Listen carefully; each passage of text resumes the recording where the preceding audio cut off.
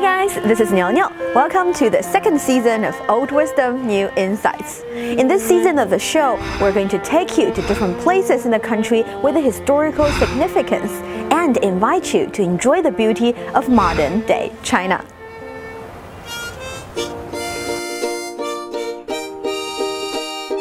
Today, allow me to present Liang Qichao, a famous Chinese thinker and scholar in the late 19th century. But to me, he's always firstly the super dad. If Liang Qichao ever wrote a book on family education, it'll most probably be a bestseller, since all of his 9 children became masters in their respective fields. Just to name a few, his youngest son, Liang Sili, was one of the first aerospace engineers here in China. His another son, Liang Siyong, was a deputy director of the Institute of Archaeology at the Chinese Academy of Sciences.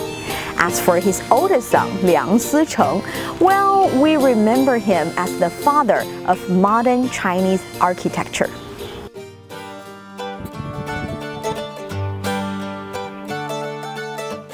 All the success cannot be achieved without the advanced educational view of Liang Qichao. He believed proper education for the youth should include moral education, intellectual education, and emotional education, so that they are free from confusion, worry, and fear. Super Dad Liang Qichao's educational view is still inspiring today. So, in your opinion, what makes a great parent? Share with us in the comment area and see you next time.